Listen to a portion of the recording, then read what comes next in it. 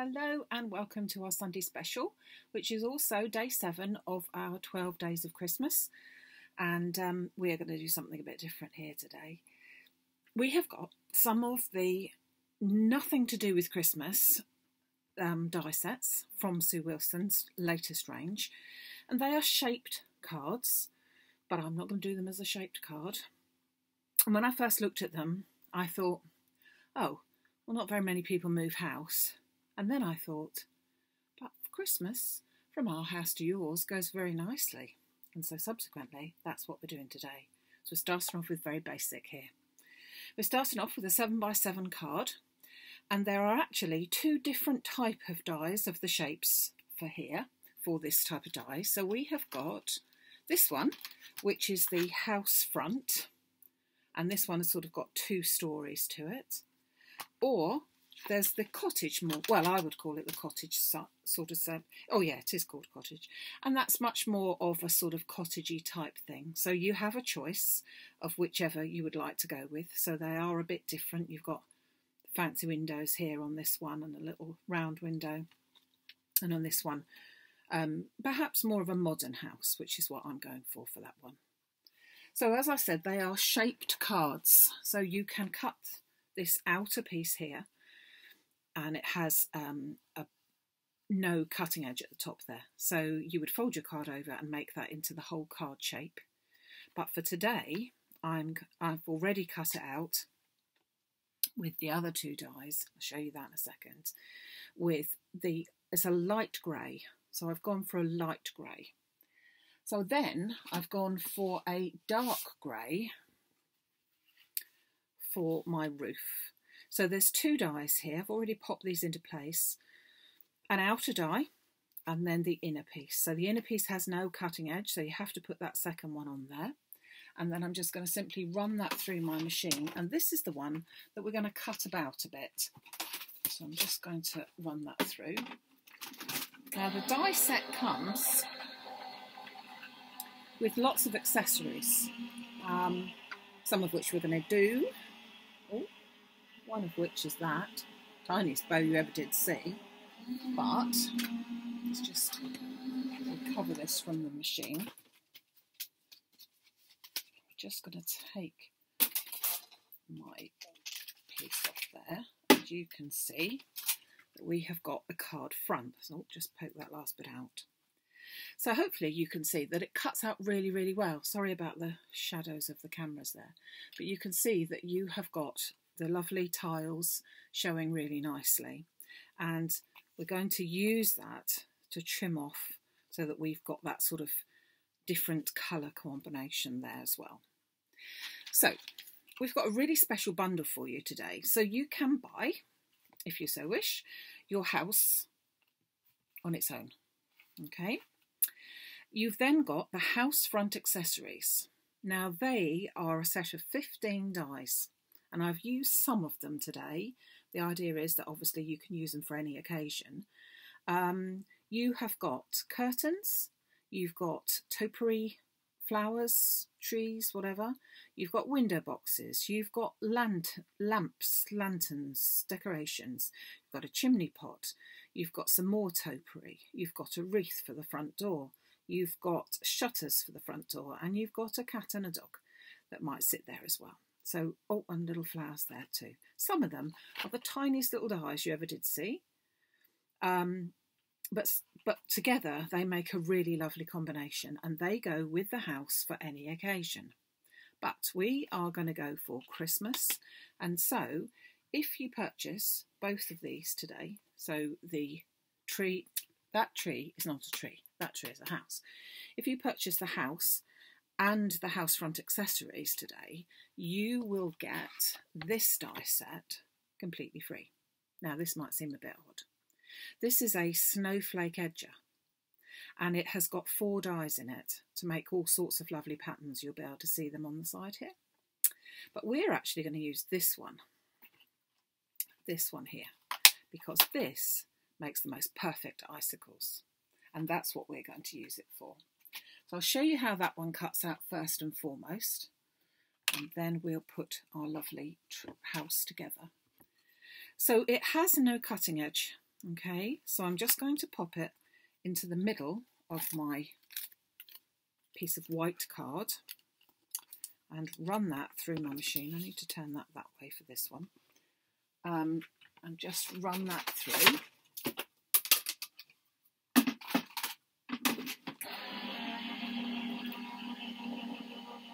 And you'll see how this comes out. It's actually really quite clever, I think. So just take that die out of the way and you'll see that it hasn't cut anything. Okay, nothing at all. I'm going to get my pair of scissors and just snip there and there. And then we've actually got a twofer because we've got our icicles here, but we have just as easily got icicles on that side as well. I don't actually need both sides today, but it just goes to show that you can use that in that way. That sort of negative is also fine for what we want it for. So we're going to use this piece and we're going to cut about our house and pop him together now. So we've got lots of elements that I've already cut out so that we're going to be using. So this is our roof, so we're going to put our roofs on, and I'm going to get my trimmer and just trim the roof. So we want a roof separately. Okay, so I'm going to bring this in. I want a roof separately, so I'm going to trim off. Let's have a look. There is a line here, if I can get it on there, and a line there, and a line here as well. So let's see if I've managed to get them in the right place. Not bad, not bad. So our roof is going to go on the top like that. Our second roof is going to go down the bottom like that. And already, I think you'll agree, it's starting to look like a proper house. Now, I've already cut out some, but I'm going to cut out the rest of here. So I'm just going to cut out the window frames. Now, it might seem as if that's a bit of a fussy thing to do, but actually it kind of finishes it off nicely. So you don't have to do this, and there aren't dies, separate dies, in order to do it. But I'm just taking the window frames and I'm just going to chop them out so that they look as if, when I pop them back on there, as if I've actually cut that out, because I think that gives nice definition as well. But again, you don't have to, you do whatever you prefer with that. I'm going to do, I have already cut some out, so you don't have to watch me doing them all. Just trim this one. And I'm going to trim the door. Now the door has got like a serrated line otherwise because it actually opens. So I'm going to pop that straight on to there like that. Okay, now as I said, I've already cut quite a few elements out here. So I'm going to place this all together and see what you think. So let's get our little frames on here first. So a little bit of glue. Could use the sticky specs. Let's make sure this is going to run properly. Why does it never do it when you want it to? Thank you. Best to talk to the glue, I think, don't you? So just pop that back straight on top, and the door straight on top, just a bit of glue, and pop that straight on, because then if we pop it straight on, if we wanted to, our door could still open. And these little bits, oh gosh, I don't want quite so much glue on that as that, do I? So just pop that one down there. I have to work out which way around it goes, like that. Okay, now let's find all these other little pieces that I've already cut out. So I've got my other little windows, so I'm going to pop them on first. And I've already cut out some of the curtains. And again, you don't have to put the curtains. You can dress it or not dress it, as the case may be. I think it looks rather nice if it's dressed. So just pop that one onto there, and finally the other one over here. So just a little bit of glue either side, just to pop that on. Whoops, get that straight. It dries clear glue, and then that will dry clear, as we said. So our little bit of icicles needs to be trimmed, and we're just going to pop that underneath the arches. So I'm going to trim that down to there, and then that one down to there. We don't need those bits. And just a bit of glue onto there. And we need them so that they're just, the icicles are just popping down from our rooftop. So over the top of the actual windows. So we pop that one. I think that just the icicles look really effective myself. So we just pop that back into place where it should go. Now, our little ones down here, we've got our second little piece there. Now, you can put another piece of icicles on there, but I think these look very nice. Now, these are the little, we're supposed to be thinking of Christmas after all, and these are the little garlands that would go just under the roof there. Now, I just wanted to show you how to do those. I cut them out in white, all white, and then I've just simply taken a variety of different pens and coloured in each of the baubles randomly, so that we've then got a pretty pattern down here, which I think lends itself quite nicely. So just going to put a little bit of glue onto the little frame here, and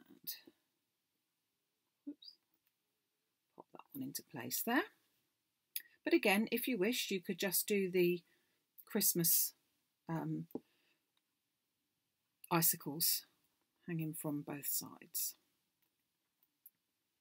So there's our little frame, and then that means we can then put our second rooftop over there like that. So it just simply goes where it was cut from, giving our nice little pattern there. Okay, now I've got a tiny little wreath which is to go on the front door. I've just cut that out from green. You don't have to emboss it, it just comes out beautifully like that. And then a little bow goes on the top like that. Oops. Take that bit of glue off. So again, we're looking Christmassy already, yeah? Now I'm going to turn it over, and I want to put my little windows on there, my curtains. So I'm going to place it so that my curtains are looking like that from this side, and then when we turn over they'll look good from the other side as well. So I'm just going to put a little bit of glue close to the edge on all of the windows so that I can just place my curtains into place. So quite close to the edge, and just press that down, making sure, of course, because they're quite, if you look at them, they're quite detailed, and the right side needs to be away from you, so when you turn it over it will look right. I'm just making sure that my curtains are meeting in the middle, so where you've got the pattern of the actual roof, a window I should say, you've got that meeting in the middle. Okay, so when I turn that over, you've got your little curtains there. Now, all sorts of different ways of finishing this off, but I thought just a simple piece of vellum over the back of there would do the trick nicely. So I'm just going to trim a piece off there, and then another one over the back of there, another one over the back of there, because of course nobody is going to see the back of our frame, but it looks nice to have some sort of a little something. So ordinarily I wouldn't put the wet glue with the vellum, because vellum is such a fragile piece, if you could call it that, for actually showing all the glue and everything, and I don't want to do that.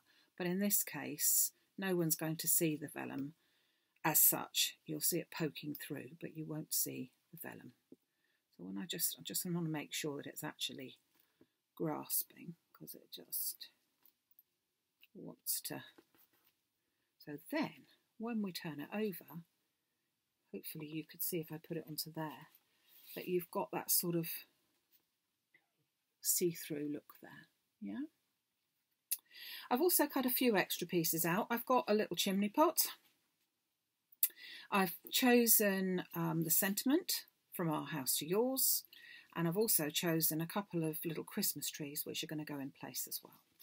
So let's just pop this all together onto my snowy background.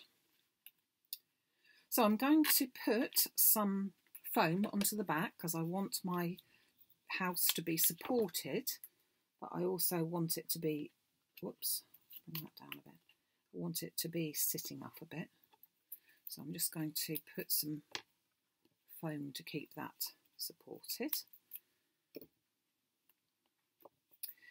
If you want to make it so that your door does actually open, that's fine, but also likewise you could just put the foam at the back so that it stays shut. Entirely up to you. And I'm just going to put a bit of foam between those two top windows so that it's a fairly even thing. So the things that I've used have been the shaped cards of the house front. So this is the bigger house of the two. There is the cottage as well. And the offer goes for both of them. So if you wish to have the bundle, you can either have it in the cottage style or with the house front, which is this one. A little bit of glue onto the foam parts, just to make sure that that will stay stuck. And I'm going to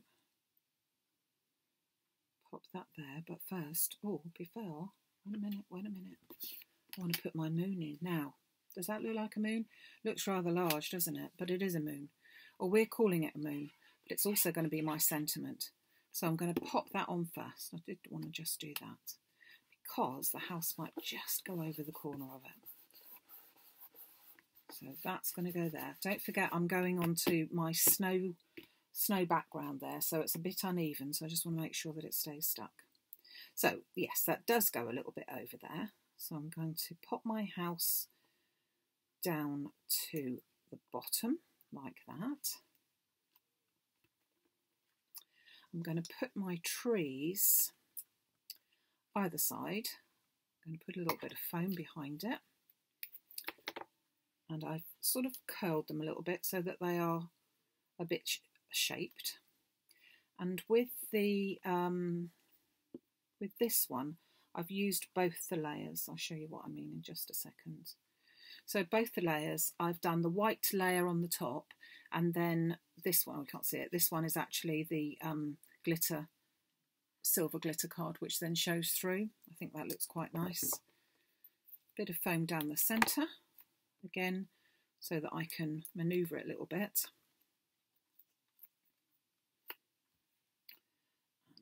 And pop that on that side of the house. Now, you could, if you have got cats and dogs, you may well want to put your cat and dog down here, so it sort of really shows as if it's from your house, but that's entirely up to you. Now, I've got my little chimney pot to put on, so I think we'll put that on with a bit of foam. So put a slither of foam on the back. And oh, I've got glue there as well. So that goes there. And then finally, I've used the sentiment, as I said, from Our House to Yours. And I've actually done that twice. So that's quite a nice thick sentiment. This would also look really nice as a easel card, because you could pop this up and then your sentiment could go in the centre. So it would be a nice different way of doing your sentiment. Or you could have the sentiment completely inside and various different things going on here. But I just think that when you look at it first, this card looked like as if it was only going to be a new home card. But when you think about From Our House to Yours, that's quite a popular type of card that people have at Christmas time. And so that's why I thought I'd go with it. So I'm going to pop my wonky sentiment just down to here. Bring it in that. From Our House to Yours. Up the top there. So let me just go through what we've used. We have used our house front, which was just the house front. I didn't use the outside die with that. I've used the accessories pack, which is the house front accessories, but they do actually go with the cottage one as well. I've used the sentiment from Our House to Yours. And if you partake of such a thing, let's just grab this. Oops. If you get the whole bundle, that will include a free snowflake edger. You can purchase a snowflake edger on its own if you already have any of those items, but if you haven't and you would like the bundle comes with a completely free snowflake edger. And it is a bargain because the RRP for this is $10.99 and you're going to get it completely free if you have all the bundle. And why would you not? It's not everybody's cup of tea, but I just think that it's ideal for the new house cards or anything like that, but it's also a lovely card for a Christmas card to say From Our House to Yours. And I hope you agree. So don't forget, please comment after the video to say whether you liked it or not. And we are now rolling along to just the last few days. There's still some lovely items coming up, some old, some new, some elements that are old and new. And tomorrow we're going to be using the Snowflake Flurry stencil, which was part of the bundle from Saturdays. So if you did purchase that, do look out for some nice ideas, or I think they are, using the Snowflake Flurry stencil. So that's something a bit different tomorrow. I will obviously be back, where are we? On the 8th, 9th, 10th, 11th and 12th for all of them. Okay, all at 11 o'clock, but they only start at 11. So if you aren't free at 11, don't panic. They are there. If you want to look at 3 o'clock in the afternoon, they're all there. Anything that's for sale goes on the website under the 12 Days of Christmas at 11 o'clock. But the videos themselves are there forever. So don't forget, like, subscribe to the channel, and then you won't miss out on any. And I will see you again tomorrow at 11. And, oh, nearly forgot to say, don't forget, all orders put into a grand prize draw to be drawn a week today on Sunday, the 14th of November at 11 o'clock live for a fantastic bundle worth £40 odd that would be possibly coming your way. So take care, everyone. Thank you so much for joining me, and I'll see you very, very soon.